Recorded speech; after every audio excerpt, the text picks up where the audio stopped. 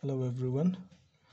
In our last class we had learned about section formula where you had solved equations where the value of x and y were found separately. Now in today's video I'm going to teach you how to use the section formula without writing the formula, without finding or writing the values and the formulas. We will do it directly. For doing this, you can check your textbook. It is given on page 248. This method becomes very handy when you are solving 3-mark carrying questions, and in some questions you need to apply the formula twice, so every time writing this formula may be tiresome. So we will be using this method.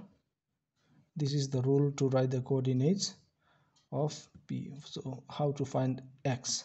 Whenever you are going to find this point using the section formula, what you do is, for finding the x, you multiply m1 by x2, or the number here given here with the first number, that is x, and then multiply the number given here with the first number of this, that is x1. So you will get m1 x2 plus m2 x1 divided by m1 plus m2. For solving y, you start again from here, m1 into y2 plus m2 into y1 by m1 plus m2. Easy, is not it? So we will not mention the alphabets anymore. We'll just use number here and we will just multiply it directly. So m1 x2 by m1 plus m2, and for the y coordinate, m1 y2 plus m2 y1 divided by m1 plus m2. So let's see how it is done. So to apply this method, I have selected question number 3. In question number 3, the question says the line segment joining the points a 4, minus 5 and b 4, 5 is divided by the point P such that AP by AB equals 2 by 5.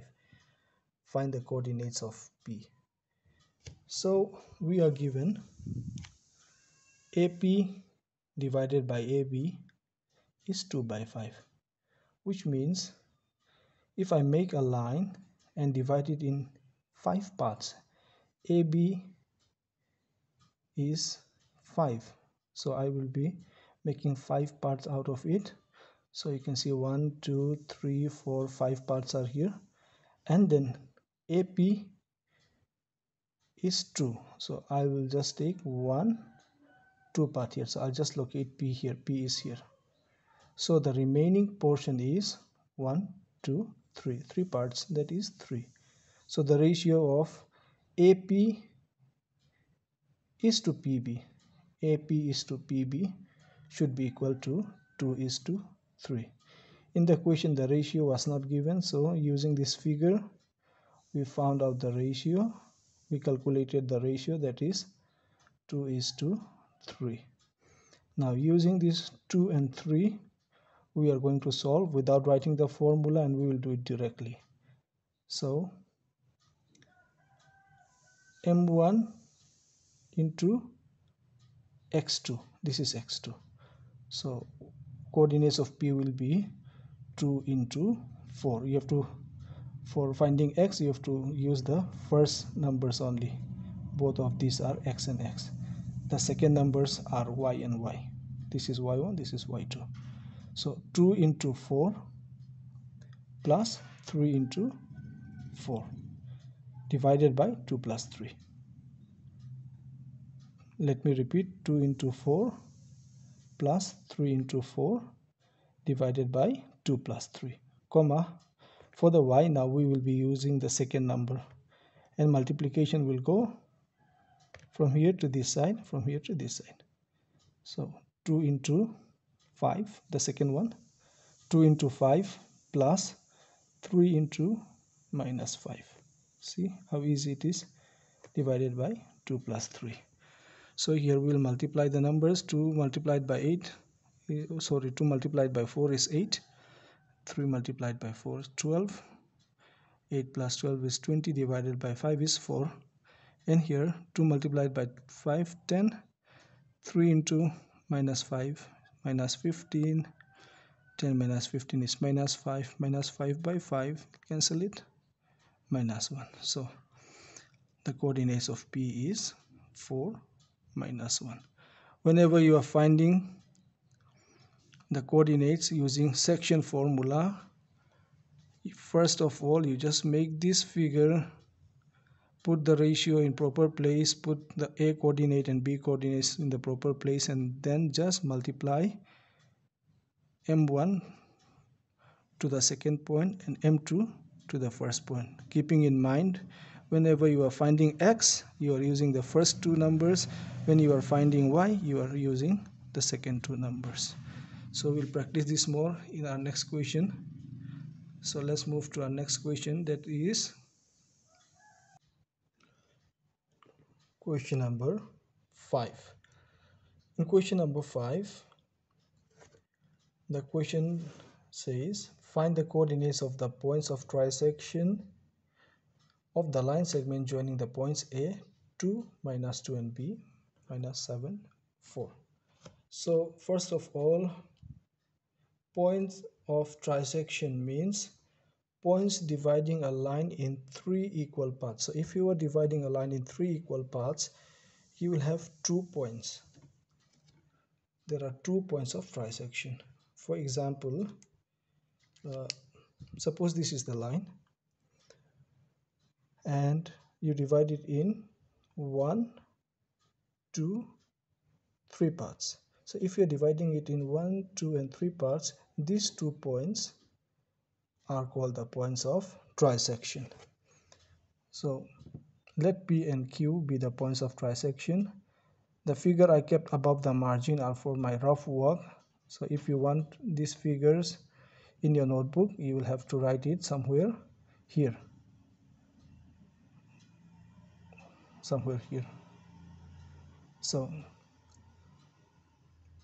if P and Q are the points of trisection, you can see P will divide the line segment in the ratio 1:2. Now how does 1:2 come? So this is P, the first point, I've taken it here. So AP and PB are the 2 parts. In the first part I have only 1. In the other part I have 2 parts, so I have taken this as 2. So AP is to PB is 1:2. That is the ratio. So we will say P divides AB in the ratio 1:2. Then using this 1:2, you will be finding the coordinates of P.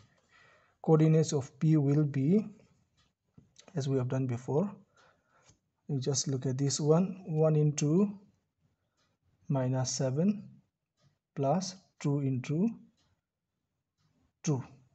We are solving for X first. 1 into minus 7 plus 2 into 2 divided by 1 plus 2. So you see 1 into minus 7 plus 2 into 2 divided by 1 plus 2, comma, for Y you start from here and use the second number now for finding Y. 1 into 4 plus 2 into minus 2 divided by 1 plus 2. Similarly, we will use this one for finding the coordinates of Q. But before that, let's see what we get here.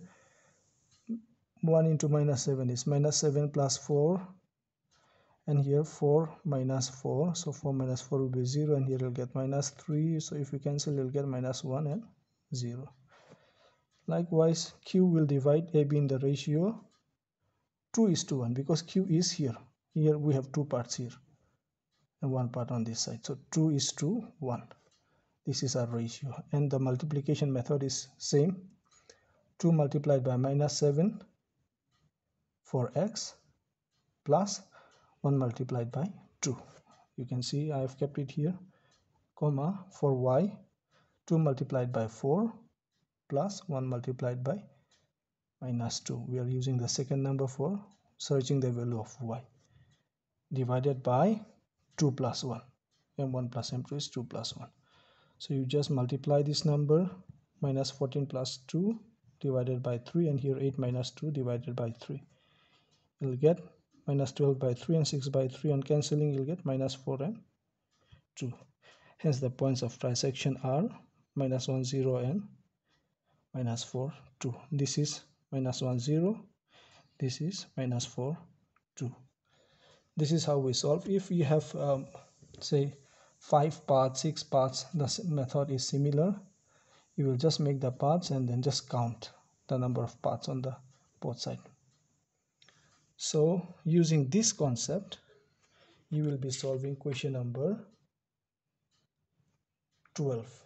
In question number 12, the ratio will be AP by AB equals 3 by 7. I repeat, AP by AB equals 3 by 7. So you'll have to divide the line in 7 parts. And you can check question number 3 also. Divide it in 7 parts, and then the hint is hidden in question number 3. So let this be all for now. Assignment is exercise 11.2, question number 12. Thank you all.